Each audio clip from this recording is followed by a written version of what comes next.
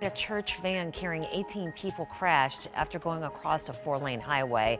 It ended up in a ditch filled with water. It happened in Glades County, Florida. And I hate to have to tell you that 8 adults died.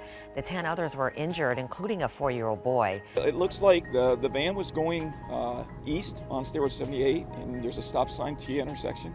The van traveled through that across all lanes of US 27 and struck the embankment of the ditch. You know, why that happened or what led up to it is under investigation, and hopefully we'll be able to determine that. Just after 8 a.m., troopers were able to pull the church van out of the canal. They have put it up on a tow truck. You can see that the front end of the van is completely smashed in. It's not a heavily traveled road. There were no witnesses to the crash. In fact, one of the passengers waved down, I believe, another car and called 911 initially.